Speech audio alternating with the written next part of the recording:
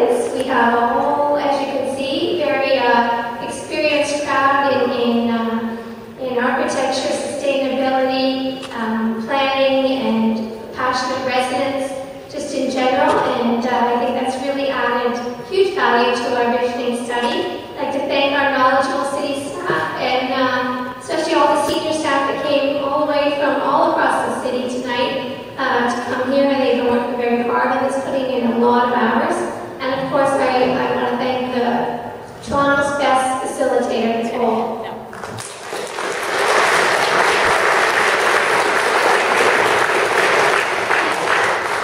Her head is growing with all these compliments.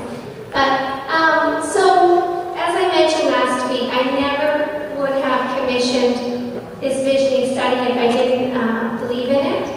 I never would have asked the City Council to allocate taxpayers' dollars to something that I didn't believe in and I didn't think we could find common ground and to get to a better place than where we have been. And I think that we have made huge headway. I think there is room to go, and the whole point of the visioning study was the next finding out what other concerns people have. And this is step one, and the other concerns are step 2, 3, whatever. So we've heard loud and clearly, of course, the infrastructure, transportation, traffic, parking, all that is a big concern, and that's the next step. So I'm happy to work with you on that. And again, great job. Thank you.